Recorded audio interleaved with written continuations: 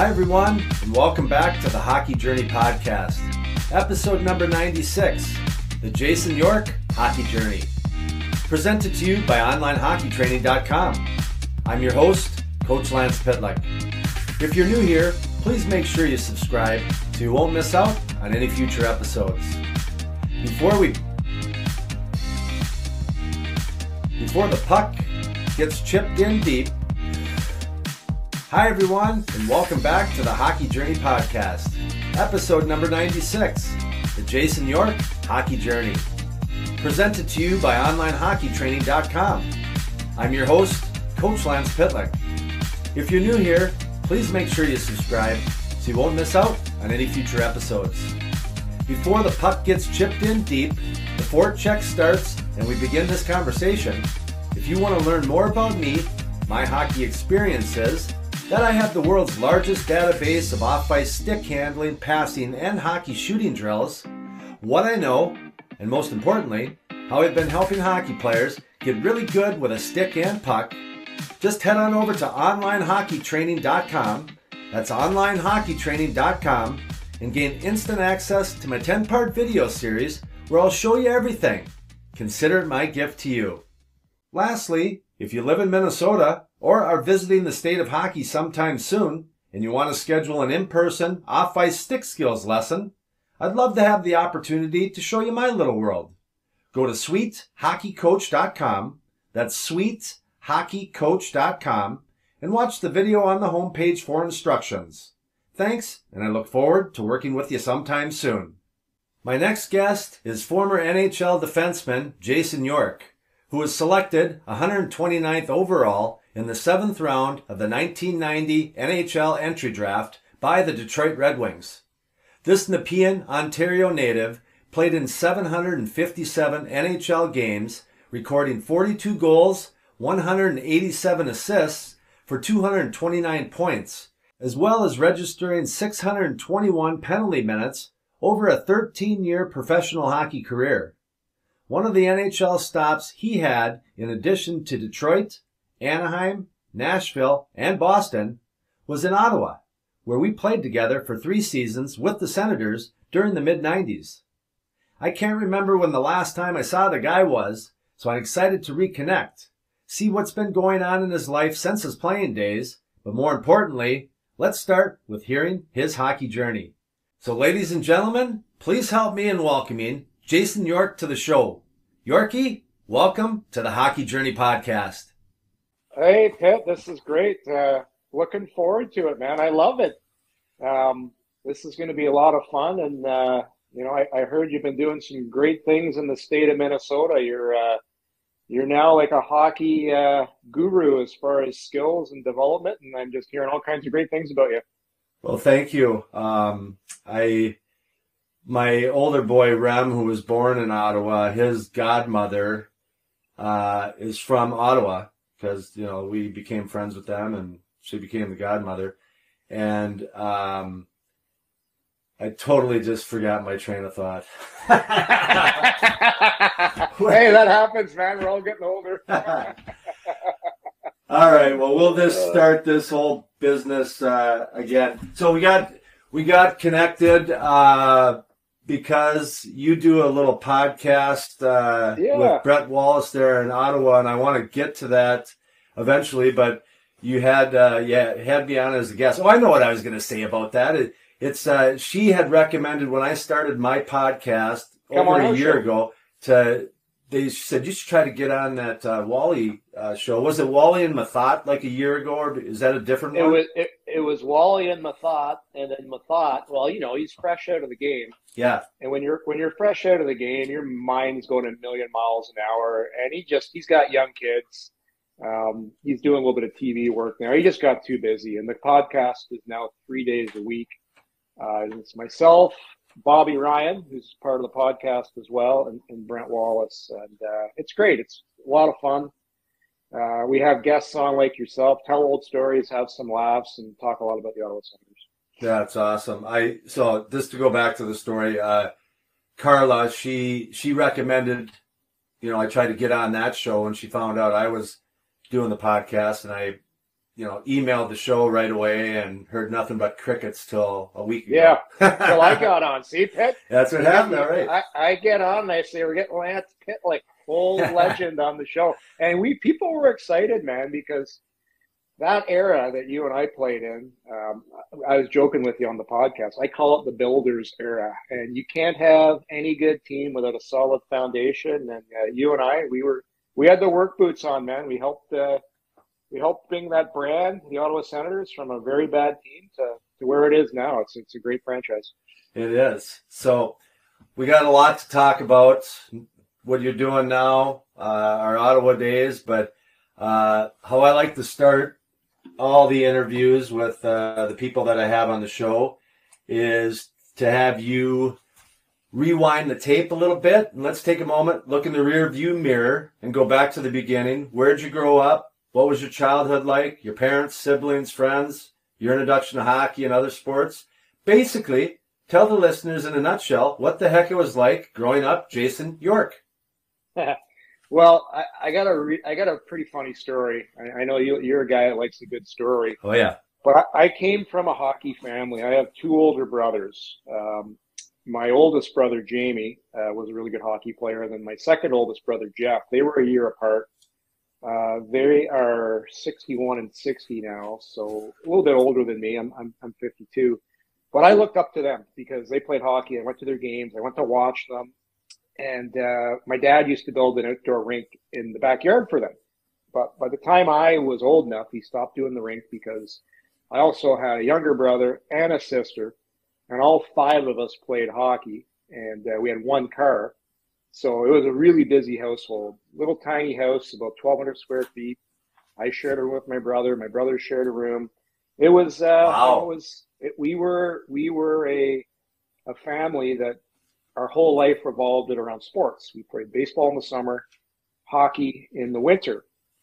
But I first started playing. My dad, as my brothers played, he coached them, coached my sister's hockey. He was one of the first people in Ottawa back in the 70s to really be a pioneer on girls hockey in the Ottawa area. And my dad coached. As I got older, I would go out and skate with the girls team for extra ice. But when I was really young and I was 4 years old, my dad decided he was going to coach me. So we only had one ice time a week. It was 6 a.m. out in Canada, and I lived in Nepean. And I was at 4 years old, Pitt. I loved watching my Saturday morning cartoons because back when you and I were young, you can only get the cartoons Saturday morning. Remember, you waited all week. You waited all week for your cartoons. So I went to the first practice, didn't really want to go. Second practice, my dad's the coach at 6 in the morning. I make a hard stance and I say, I'm not going to the rink because I want to watch my morning cartoons. So I ended up quitting the team at age 4 to watch cartoons. My poor father had to go out every morning, 6 a.m. and coach a team, but his son didn't go to practice. So the funny thing, my first ever hockey picture as a kid, my dad made me come to the end of the year photo, and I'm in my uniform. I got boots on because I didn't go on the ice. So for anybody that's got kids out there, everyone's, it might be too early. Maybe some kids can skate at 3, 4. Maybe some don't want to. Well, I was the one that didn't want to. So the next year, at the ripe age of 5, I made a huge comeback into the game and started playing novice or whatever it was called, mite hockey. And since then, Pitt, my dad never coached me again in hockey. Oh, no way. No, he refused. He coached my sister, my brother. So he never coached me in hockey ever again. He coached me in baseball every year. But hockey, it was just me going to the rink. Wow. And from there, I think that year I ended up playing out and goalie. And then the following year, I started going to the outdoor rink a lot. Even at age 6 and 7, my parents would drop me off and I would skate on the outdoor rink all the time. And then as I got older, I was at the outdoor rink every single night. like my parents will tell me I would leave after school at 4 o'clock and I wouldn't come home till 9 o'clock at night. And I'd eat when I came home. I just loved going to the ODR. And on weekends, I'd be there all day. Yeah. And I would be there where they turn the lights off. And that's where I really started to love the game of hockey. Just going to the outdoor rink, dropping the puck, putting the sticks in the middle and having a huge outdoor game. And I'd bring my friends. And in the summer, it was road hockey. I lived in an area with a lot of friends, and I had a couple nets, and I'd bring all the sticks, and we'd play road hockey all summer. So for me, I really loved the unstructured part of it, Pitt, like outdoor hockey, road hockey. And then I was a really good player when I was 8 and 9, and I was always one of the better players on the team. But then at the age of 10, 11, I was kind of a short, fat kid, and I didn't grow. So yeah. I became I was still a good player. And then I remember on my team, there was some players that were maturing quicker and faster and bigger. And I went from being the kid that was, still good, but not the best. And then I think by the age of 16, I had this huge growth spurt in a summer and ended up catching up to the rest of the guys, which you see all the time in minor hockey. And then from there, I wasn't one of the better players. I was good, but I went in our local area here in Ottawa. We have Tier 2 Junior A, and each Junior A team is allowed to protect 5 players. I didn't get protected by my local Nepean team, so I went off to play in a different town in Smith Falls. And then that 1 year in Smith Falls, I think I was 16 years old playing against 20-year-olds. I really had a very good coach, and I just took the next level as a player, got improved a ton. And then the year after that, this is kind of funny because I just played hockey. I didn't think anything of it. My one brother went off to Princeton on it was a hockey scholarship to Princeton. And I wanted to do that. That's what I saw myself doing, going to school, doing that. My mom pulled me aside and she said, your marks aren't that good. So the chances of you getting a scholarship aren't great. And that's what I want to do. And we had the Ottawa 67s here right in town, and I never even paid attention or even went to one of their games. I never had seen an NHL game. I'd never been to an NHL game, and I wanted to get a scholarship. But then one day, I got a knock on the door, and it was the head scout at the Sudbury Wolves. He came over, and he said, "We're going to pick you in the first pick in the second round." And I said, "Well, I don't want to play junior. I'm getting a scholarship." Yeah. and then my parents and I went off to the OHL draft that year, and I ended up going in the first round to another team, Hamilton. And that's kind of how my fate was decided. It was like, okay, I guess I'm going to the OHL. But the one thing my father did, Pitt, and this was before they started doing those scholarship offers for players in the OHL, my dad hired a family lawyer, and he said he's not going unless he doesn't sign in the NHL. You guys are going to agree to pay for all his school. No way. And yeah, and this was back in the 80s. And we got Hamilton, the team I was drafted by, to agree to do that. And so then I went. And I went off and played my first year junior. So that's kind of how it was weird. It was, I just kind of played the play because I liked playing, especially outdoor hockey. And I was a pretty good athlete. But my goal was I wasn't playing to make the NHL.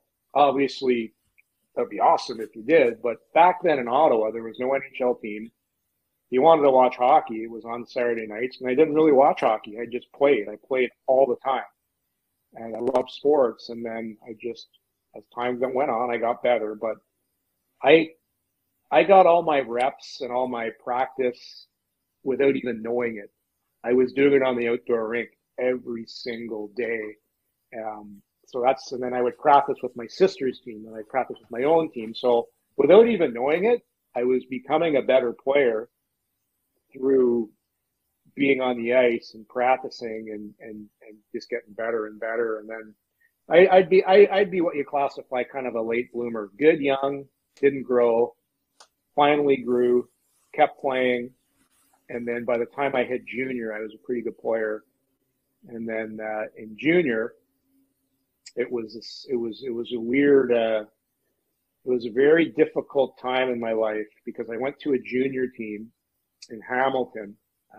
We had a coach by the name of Bill LaForge, where hockey back then was a lot different than it is now. It was a lot of bullying, a lot of initiations, a lot of stuff that went on that I was ready to quit hockey after that year, Pitt. I was just, it was so tough. And I was their first round pick. And the year was so difficult that at the end of the year, I said to my parents, I think I'm going to quit hockey. I go, this isn't fun anymore. And did you did you share that with anyone, or did you bottle that up?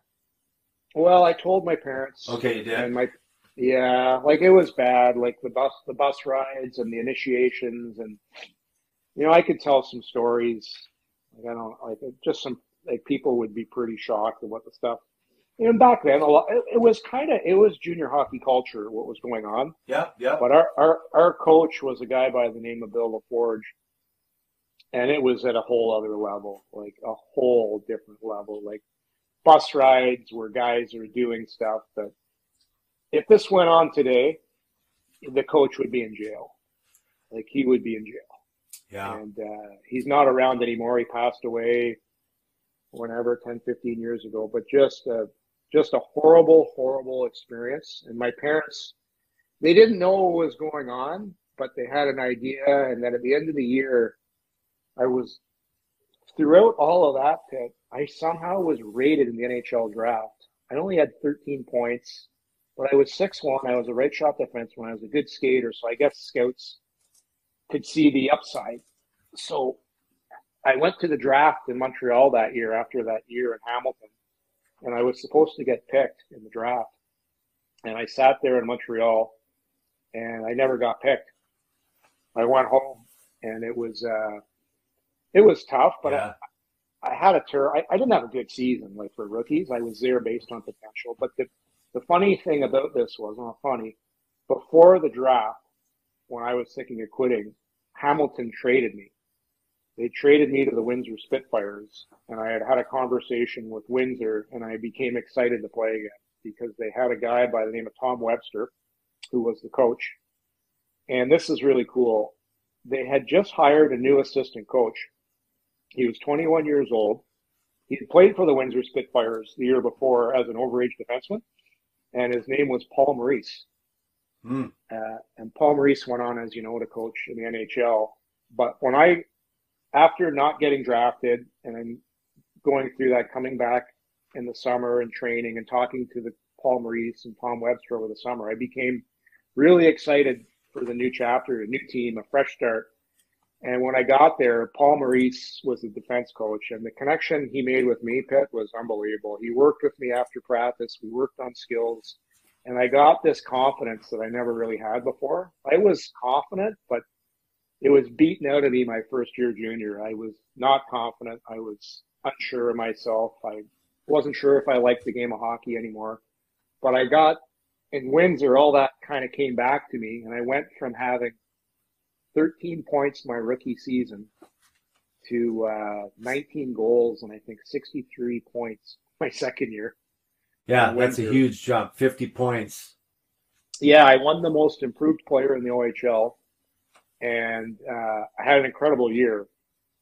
Some reason, though, I didn't get drafted again. And then the next season in my year of junior, I got traded. It's the way it works in the OHL. When a team's trying to win the Memorial Cup, they know they're going to go, they load it out. They load up on players. So the Kitchener Rangers traded for me from Windsor, which was a great move. Kitchener was a great team, great coach.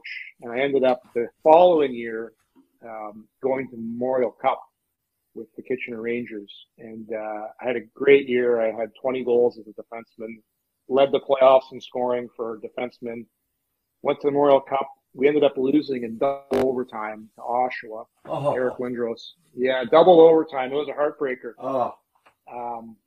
And then after that year, after 3 years junior, my agent calls me. He's like, okay, you're going to get drafted in the third or fourth round. So you're coming to the draft. I said, no way, I'm not going to the draft again. I'm not going through that again.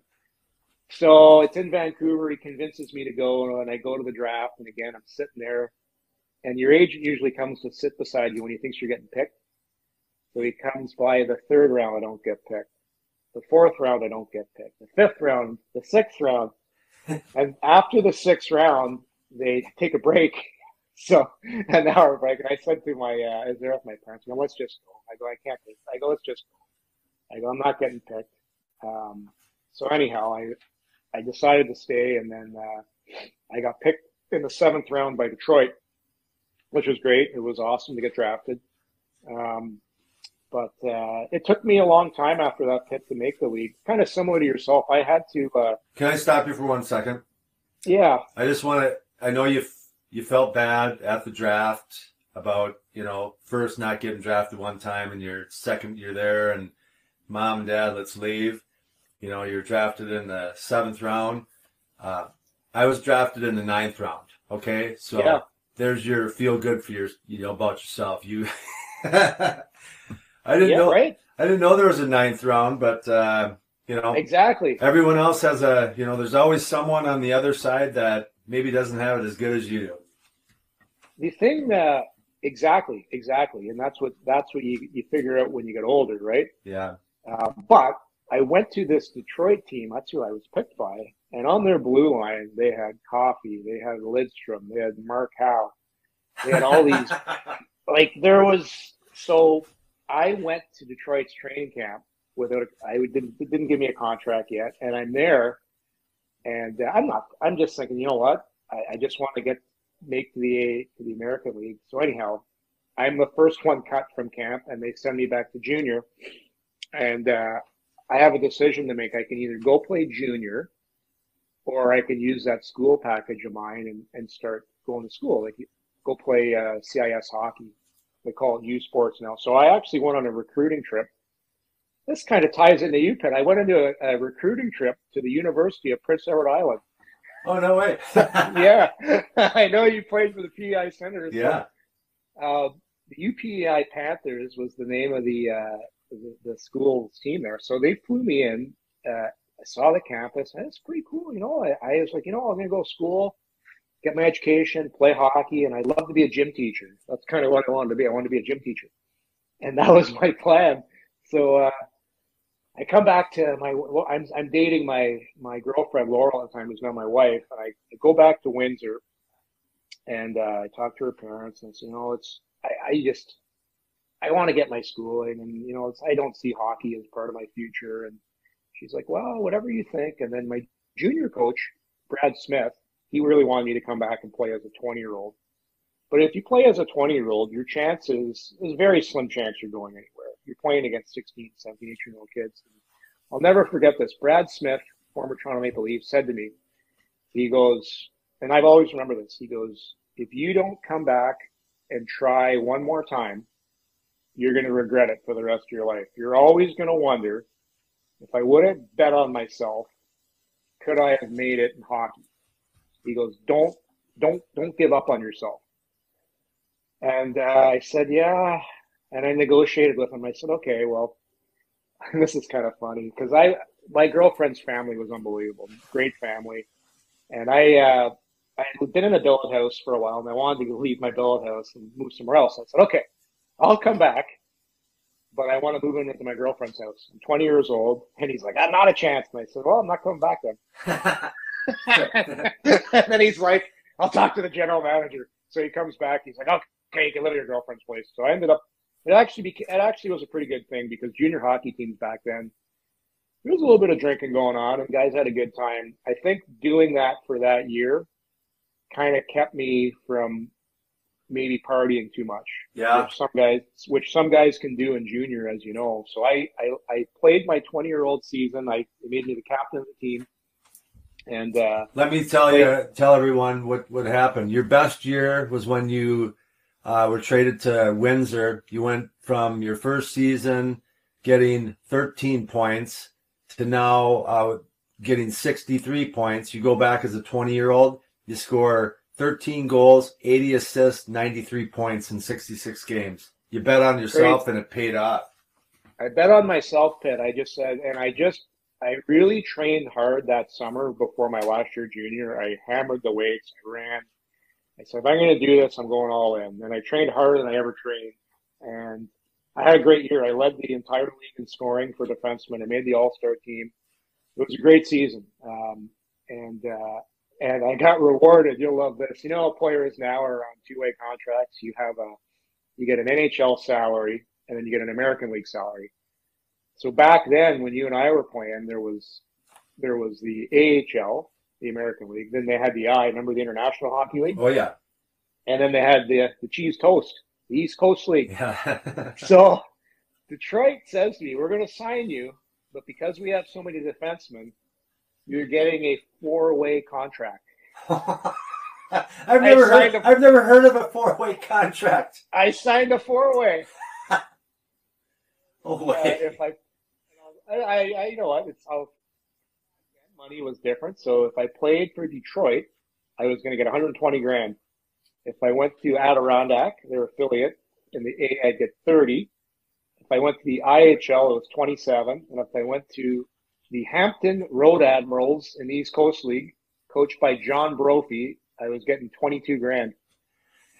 And they gave me 20 grand to sign.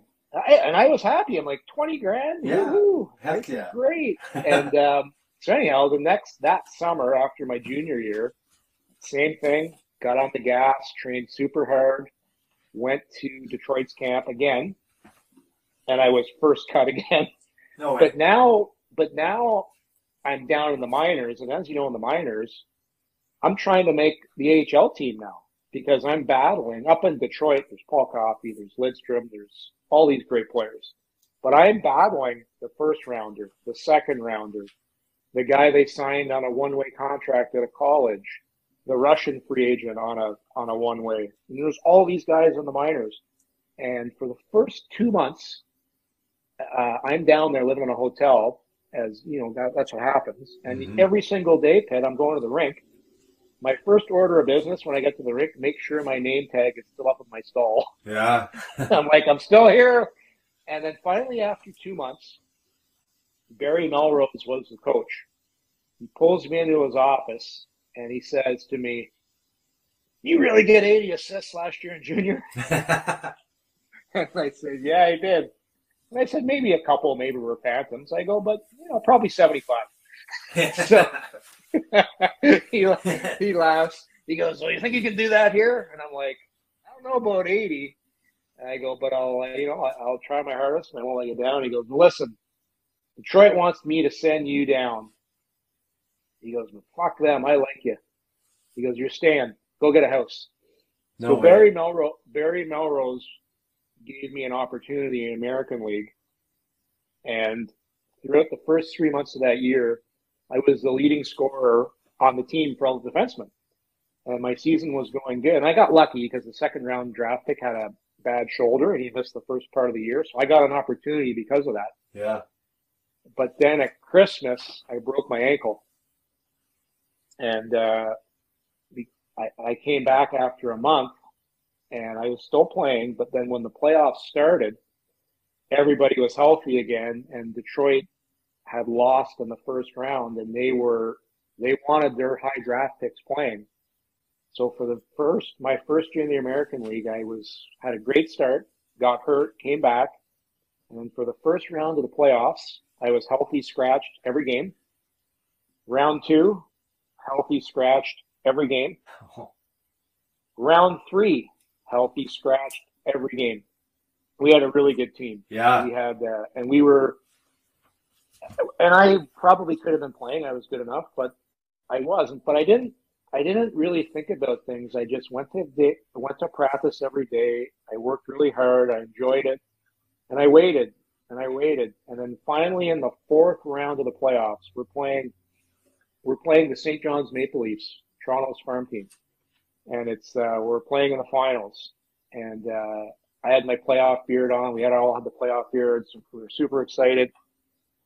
Detroit Red Wings had lent us their private jet because they had a team jet. And imagine the guys in the minors, we're flying on this jet. going down to play in the minors. Wow. And Melrose calls me in. We're down 2-1 in the series. Calls me in right before game 4. And I hadn't played in 2 months. And he goes, "You're going in."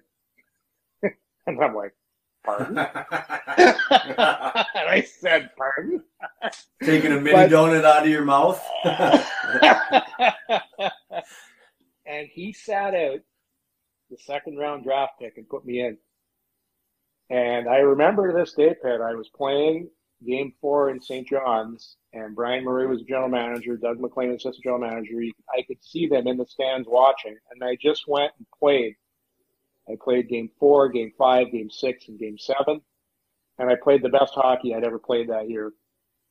And just played well at the right time, got my opportunity, and we ended up winning the Calder Cup. And it's funny too, the guy that got pulled out of the lineup shaved his playoff beard off as soon as he got pulled out of the lineup. Really? And, yep. That kind of sealed his fate then, right?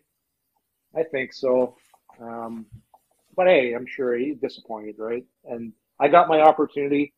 And then after that season, I got confidence that I could play at that level and I could meet. And I'll tell you something funny. Like, everybody asked me, like, when did you ever think you were going to play in the NHL? And I said, I never did. I just thought day by day, just the process, working, playing, being a good teammate, all those things. And then the next year, we start over again. We go to training camp in Detroit. I'm first cut again, right down to the minors again. But this time when I went back to the minors, I had a lot more confidence because I played. And now when I went back, I had a little bit of swagger, but I still had the work ethic. Barry Melrose was gone. He was now in LA, coaching the LA Kings, and a couple of our players that had got opportunities in the NHL from winning in the minors. So I went down and I started off and I had a great start to the season. I was confident. And 2 months into the season, I get a call from our coach, and he says, "Jason, Detroit wants you to go up and play." And I'll never forget this because I answered the phone and I didn't believe it was him. I thought it was Bob Bugner. Bob Bugner was on the team. And I said, I'm like, "Boogie, I know this is you. Quit bullshitting me." And I hung up. So the coach calls me back. He goes, "Yeah, it's not Boogie. It's Neil Brown.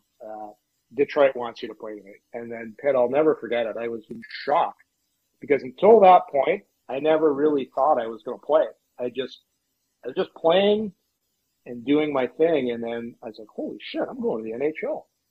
And then I went, and because I was so green, I didn't even know what to do. I got to the airport, and then I landed in Detroit, and I waited. I'm like, is somebody supposed to come pick me up? What do I do now? And then it was like my second time on an airplane. First time was the draft. This was my second time. Yeah. First time ever on a plane was going to the NHL draft. And then I had the number to the rink, and I called the rink, and the trainer answered. He's like, "Get in the cab, for God's sake." He goes, "Nobody's waiting there with a sign." And I'm like, "Well, I don't know." So my first game, I was late. My first NHL game, I was late for. I got there as the players were going on for warm-up, and Steve Eiserman's going on the ice, and he sees me. And he goes, "Hey, kid, $100, you're late." So I got my gear on really quick, went out for warm-ups, and this is kind of cool too. Actually, two things that are circling back to the Pitlicks. First game was against the Minnesota North Stars. So I might have been at that game. Yeah. Was it in Minnesota? No, it was at the Joe. Then it wasn't. Okay, then that's less important now. Exactly, but it was Minnesota, which was cool. Yeah. Remember nothing about the game, but it was cool. Like, it's all a blur. But then, after getting called up for that game, when they sent me back right after the game, ended up getting called up 3 more times that year. And I went back and had an amazing season at Adirondack. But after that season's over, again, now it's year 3. I go back to Detroit. And again, I have an amazing training camp, but I'm in the first round of cuts again. Like, I'm cut again. And go back to Adirondack for a 3rd year. and have an amazing season. I make the All-Star team, get called up 7 times that year. I was like a yo-yo that year, up, down, up, down. And that's how it was back then. But one of the funny story here, they called me up to play in Chicago once, and it's an afternoon game. So I flew up the night before, stayed in the hotel, getting ready for warm-up to go play in Chicago Stadium. And Dave Lewis, assistant coach, pats me on the shoulder. He's like, yeah, we changed our mind. You're not going to play. But we'd like you to fly back right now and play tonight in Adirondack. So packed my bag, walked through the Chicago Stadium with my equipment bag, got in a taxi, got to the airport, made it back for my game that night in Adirondack halfway through the second period. So it's like, it was crazy. That year, I got called up and down 7 times. I got one time, my equipment didn't make it. And I went back to play in Adirondack, and I have no gear. So before the game, I go around to the guys on the team. I borrowed Bob Bugner's skates, another guy's gloves, somebody else's helmet, and I played a game without my own gear. It was not even my own skates. But that, as you know, like that's the stuff you did back then in the minors. And you did it. I didn't even have my own stick pattern my entire time in the minors. I would get a stick from Detroit that another guy was using. It was a wood stick, and I'd bring it back. And to customize it, our trainer was actually the wood shop teacher at school in Adirondack. He would take my stick to school and sand it down for me. and it's crazy. It's crazy. So awesome. But that was 3 really insane. It was so much fun playing in the minors. But after 3 years, I had moved up the depth chart to now I was Detroit's #1 prospect. And it was really tough to make that team because I mentioned the guys on the blue line, plus they would sign free agents. So finally, my 4th training camp, after 3 years in the minors, I go back to Detroit. But before I go back, I stay in Windsor that summer, and I drive over to Joe Louis Arena every day. And I train one-on-one with Detroit's strength and conditioning coach. And I was the only guy doing that. And I said to myself, I am not getting cut this year. I am making this team. I'm going to do everything I humanly can to make this team. So Detroit's big test was the 1.5 mile run. The year before I did the 1.5 mile in 10.20 seconds, which was not great, but decent. And I was really good at the bench press and that other stuff, but I had to get better at the run. So I ran every night. And that next year in camp, I finished 3rd out of 80 guys in the run. Went it from 10:20 to 8:20. I shaved a minute. Wow.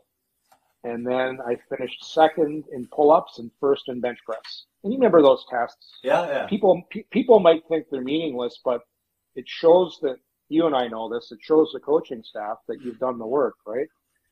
So that year in 1994, remember 1994, it's an important year, they had me partnered with Paul Coffey. He was my defense partner in training camp. And I'm saying, I come home at night and I'm talking to my girlfriend, Laura. I'm like, shit, I'm going to make the team this year. And I'm going to be partnering with Paul Coffey. Detroit's predicted to win the Stanley Cup. And all my time in the minors is paying off my hard work. Yeah. You remember what happened in 1994? No. We had a lockout. Oh, is that what happened that year? So they canceled the friggin' first part of the season. Uh-huh. So I'm like, what the hell? So I got, and like you put the work in, you do that. So they canceled the season. We restart in January. Detroit is predicted to win the Stanley Cup that year. But another important thing happened to Detroit that year. Bob Probert had gotten into trouble off the ice, and they no longer had a tough guy. So Detroit needed to trade for a tough guy, but you got to give to get. So I ended up getting traded in February for Stu Grimson. Oh, no. Oh. Yeah. So after all that, and Where did you go after that? I went to Anaheim. It was actually a funny story. We were flying to Anaheim, actually to San Jose, to play a game. I had played 10 games with Detroit. The season had restarted, I think, in January, and it was a shortened schedule. And there was all kinds of pressure on Detroit to win that year, and they needed to win. So I get on the plane to go out on this West Coast trip, and on the way out to San Jose, the plane stops, and we pick up Fetisov on the way out. So everyone's doing the numbers on the plane. They're like, someone's getting traded when the plane lands because we have too many guys. We have too many guys. So it lands in San Jose. Scotty Bowman was now the coach. Scotty calls me to the office, and it was myself and Mike Sillinger got traded for Grimson and somebody else, Mark Ferner. And Grimson for me and Sillinger. And then I ended up going to Anaheim, which was a young team. I think it was their second year in the league. And I ended up, all my stuff I had done in Detroit, the playing and the working, Anaheim viewed me as a guy that was ready to play right away. So I ended up becoming a full-time NHLer with Anaheim. And that's kind of how my career got started going. It was Detroit prepared me for Anaheim, got an opportunity to play in Anaheim right away. And then from Anaheim, a couple years, traded to Ottawa.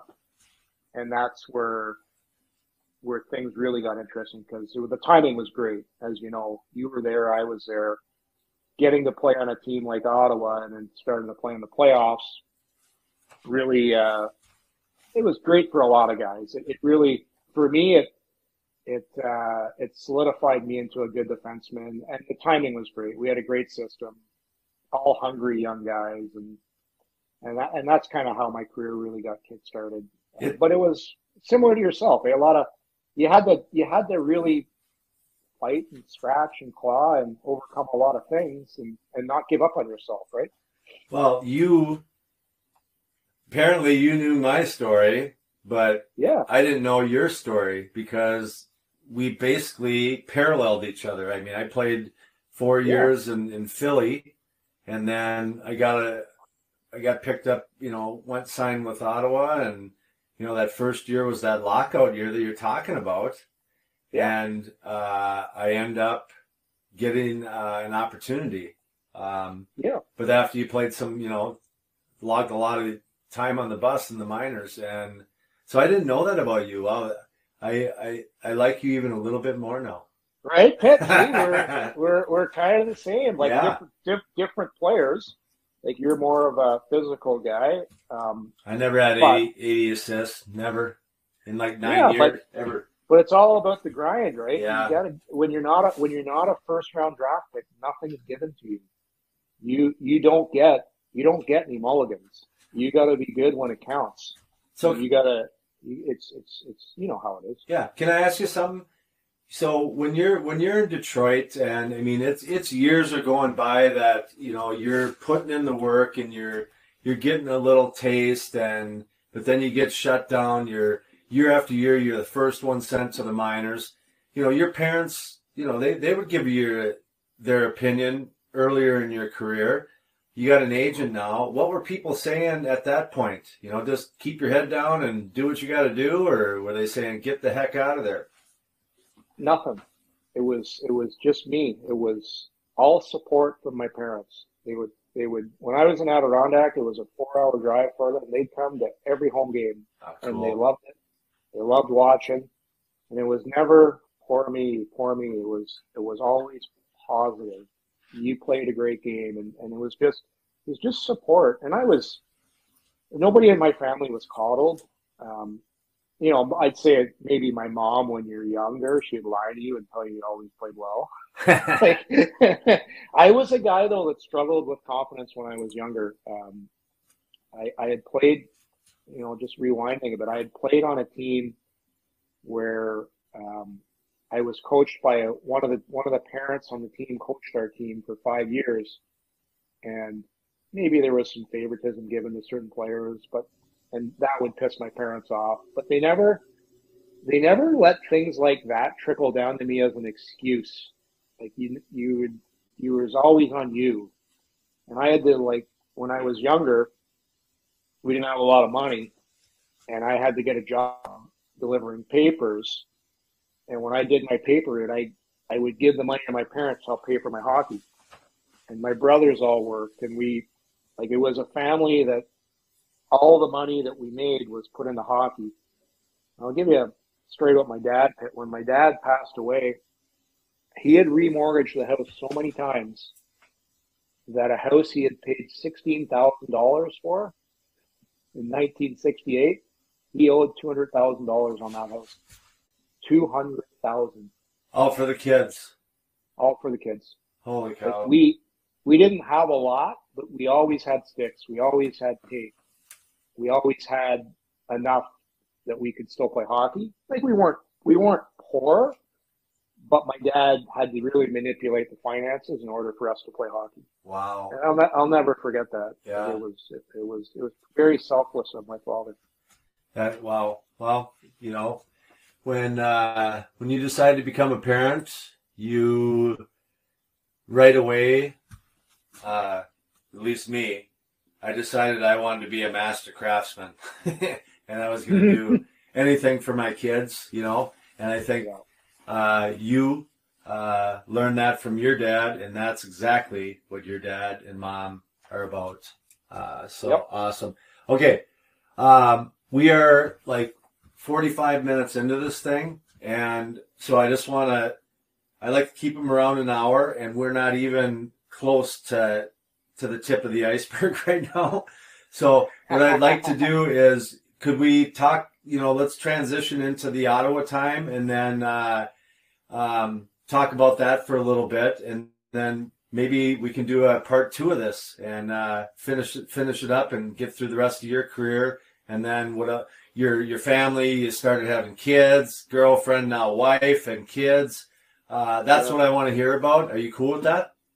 Yeah, anything. Ask me anything, Pitch. No, okay, I'm just saying, are you cool with us doing another episode after this one? Yeah, sure. I don't care. I got time. I know you got time. The thing is, because I've done TV and radio so much, I can babble forever. Oh, I know. But this is awesome for me. I just want to, I know it's only 12:25. It's 1:25 your time, but I just want to crack a bottle of wine and just keep the conversation going. Old stories are great, eh? Yeah. Okay, so Detroit, it was awesome for you. You transition out to Anaheim, and that really prepared you for that opportunity. When the ball or puck was given to you, you just went and solidified yourself as an everyday NHL player, which is very difficult. It is very difficult. Even, if you're playing regularly in the NHL, that doesn't mean you're necessarily an everyday NHL player. But both of us kind of found our way to Ottawa. And for you, that had to have been pretty doggone special, being that you're from Nepean, which is right there. It was special, Pitt, but it was very nerve-wracking because I had thought when I got traded to Anaheim, I had bought a house there. I was playing as their number 2 defenseman. Oh, wow. And I was playing over 20 minutes a night in Anaheim. And here's the thing with the NHL that you and I know. When you think you've arrived and you think you've got it figured out, that's when you sometimes get a gut punch. And you think it maybe it's going to be easy. And my first year in Anaheim went really well. I only played the 15 games in the shortened season, but I had 8 assists in 15 games. I was averaging almost half a point. I would have transitioned to maybe a 30, 40 point year. Yeah. And then when I went back the following year, I had a really good season and put up some points again. But the year after, when I went back, the team still hadn't made the playoffs. Ron Wilson was the coach. He ended up bringing in a defenseman he liked, a guy by the name of Adrian Plasvik. And it became apparent to me in training camp that they were trying to transition Plasvik into my role. Ron Wilson had him in Vancouver. So I ended up getting traded to Ottawa with Sean Van Allen after training camp. And I really had only had the half year and the one good year in Anaheim on a non-playoff team. So coming to Ottawa, and you know this, the year before the Senators had the worst record in hockey. And I start thinking, and if I go play on that team and things don't go well, my career could be over. I could be back in the minors. Like right. I've got 1 year left on my deal. I was on a one-way contract, which was nice. I had signed it in Detroit, thanks to my agent. I probably didn't deserve a one-way contract at the time, but he did. I think he said to them, he goes, I think they were representing Fedorov or somebody at the time. They said, yeah, we'll get Fedorov done. But by the way, better give York a one-way too. That'll, so anyhow, I had the one-way, but it was expiring. And when I went to Ottawa, it wasn't like there was inter-competition for jobs there. Sean Hill was there. Stan Neshkash was there. And they were the guys the year before that I think everybody assumed were going to get the important minutes and the important role. And Sean Hill was hurt. Neshkash was hurt. And then it ended up becoming a transition year where I came in.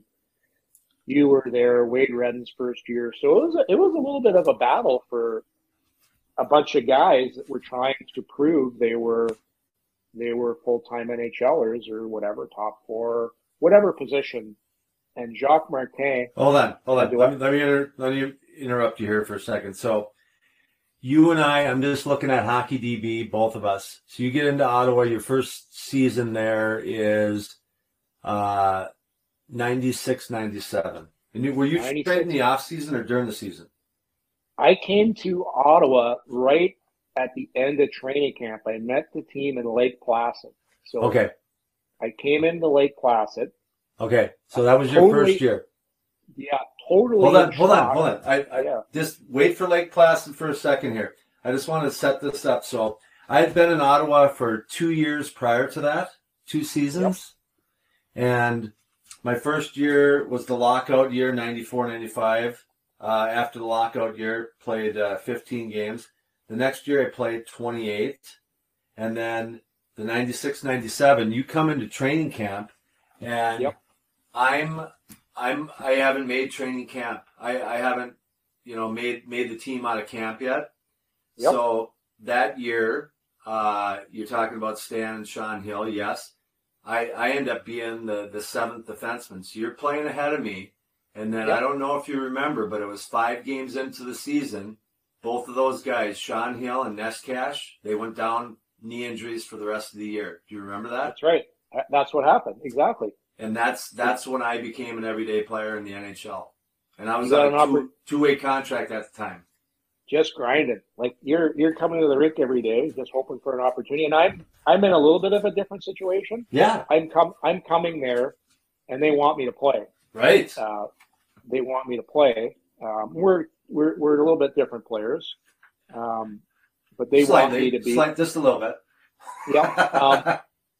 But both right shot Ds. Like we're both battling for the same for minutes and stuff. Mm-hmm. And so that was good for you, but it was also good for me because Sean Hill and I were similar players. Sean was supposed to be a puck mover that had a little bit of offense. And then Stan was, I guess, more your style. So in essence, you're replacing Neshkash and I'm replacing Hill. When you really look at it. Yeah, maybe.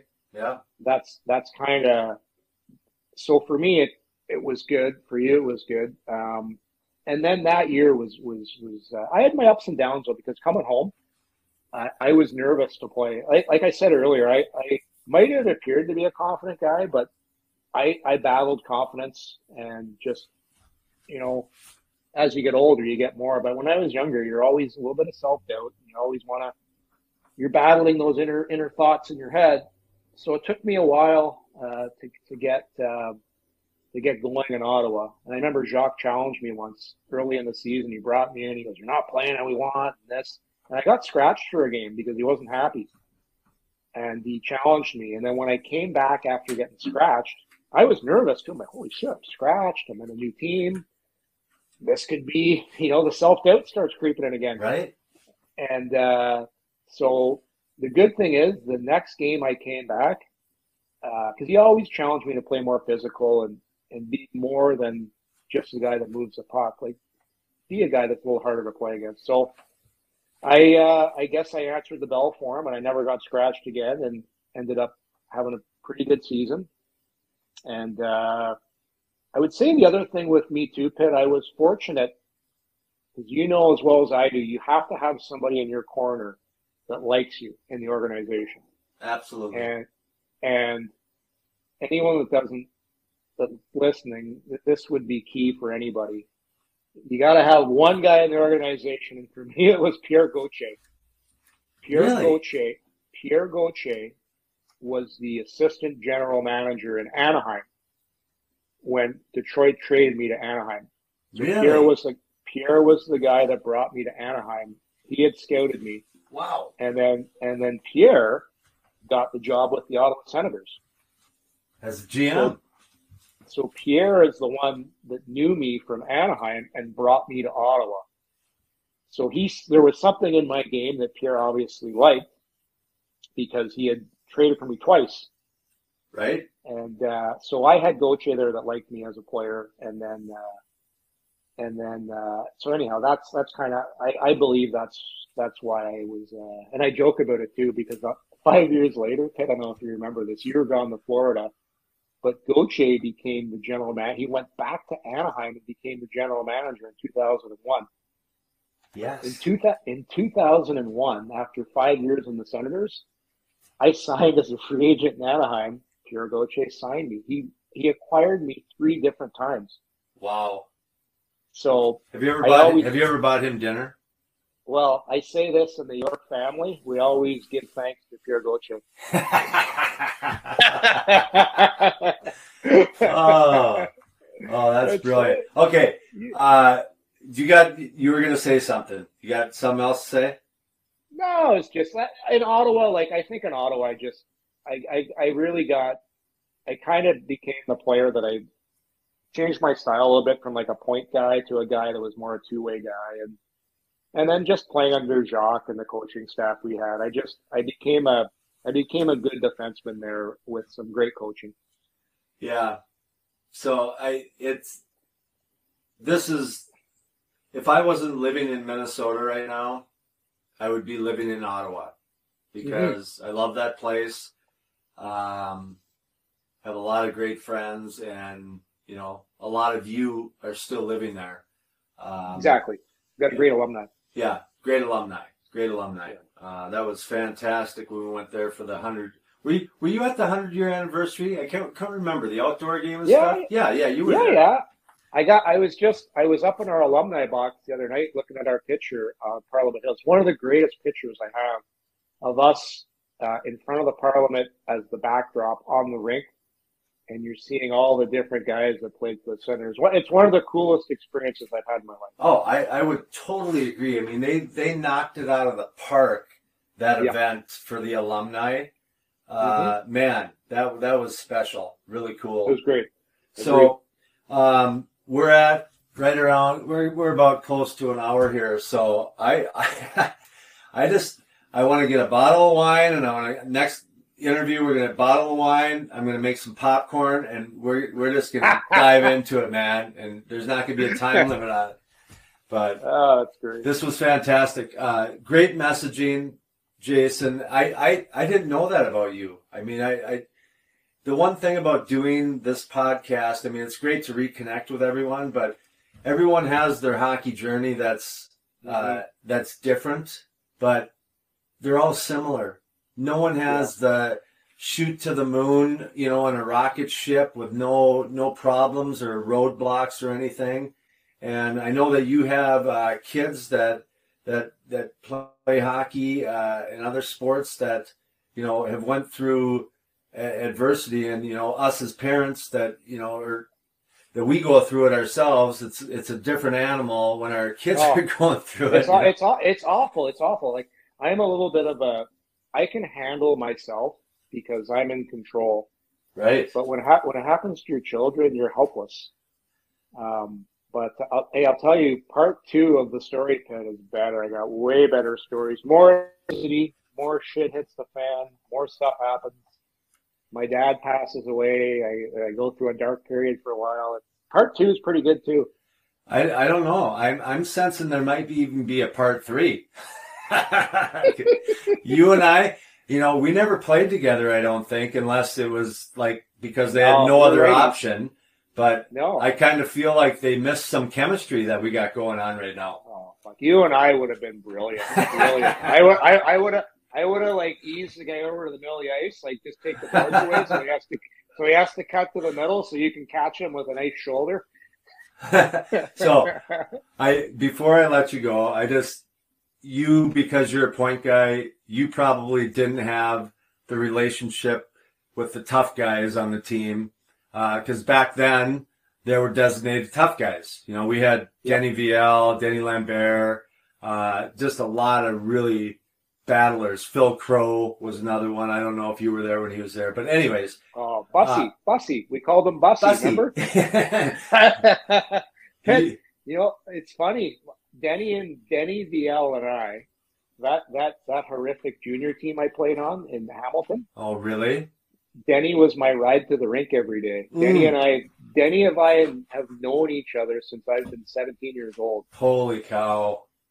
Denny then became my defense partner in the minors when I was there. Wow. Go ahead.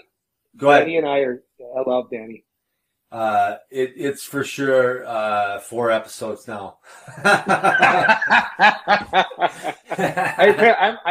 I'm actually thinking of writing a book because I got the stuff from my junior days. There's some great stories, a lot of dark stories. Yeah.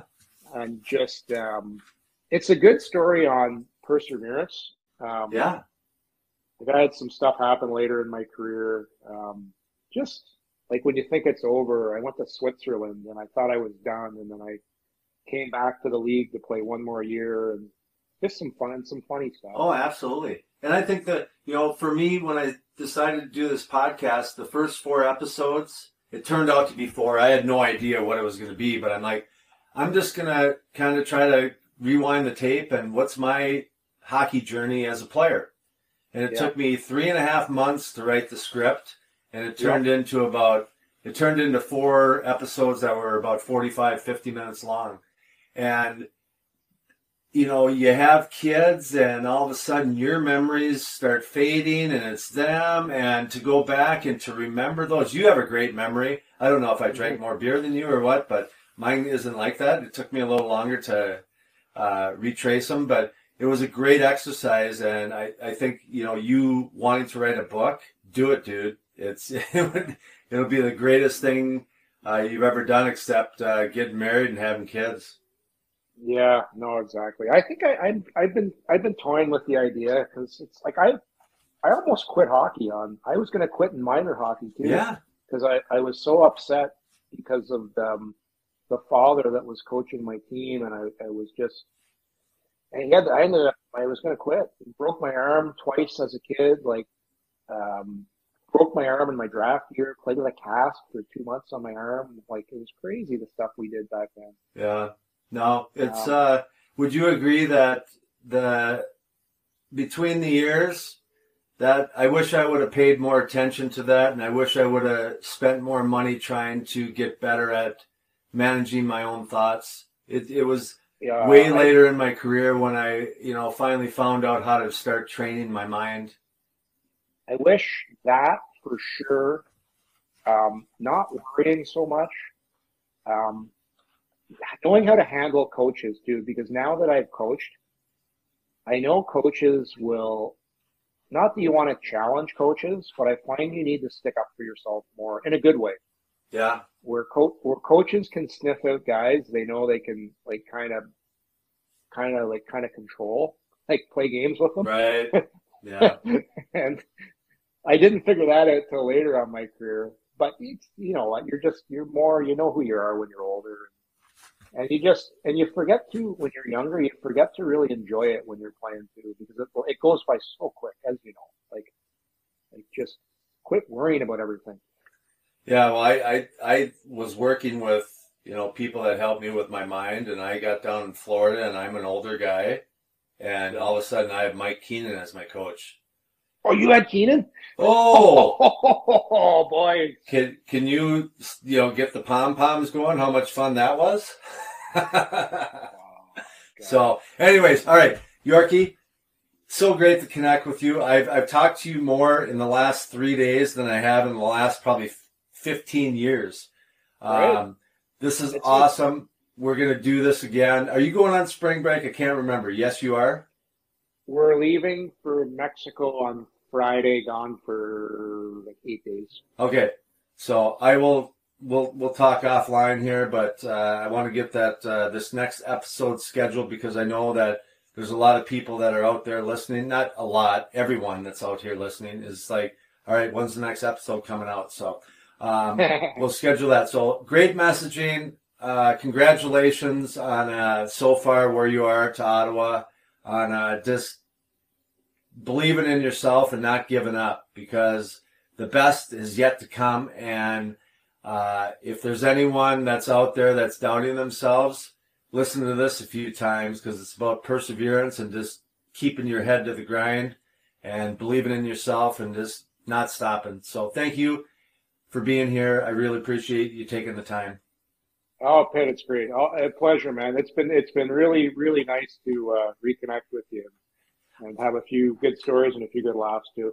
Awesomeness. All right. Until next time, my friend. We'll talk to you. See you, Pitt. All right, bye. The Hockey Journey podcast is like a box of chocolates. You never know what you're going to get. I had no idea we'd be progressing to a part 2 and maybe even a part 3 or 4 with Mr. York. I guess you'll have to stay tuned and see what happens. Well, that concludes another episode of the Hockey Journey podcast. I can't thank you enough for stopping by and listening. I hope you enjoyed meeting Jason York and hearing about his hockey journey thus far. To be continued.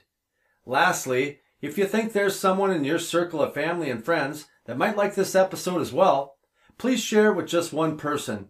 It will really help me in growing this hockey community. Again, I appreciate you being here.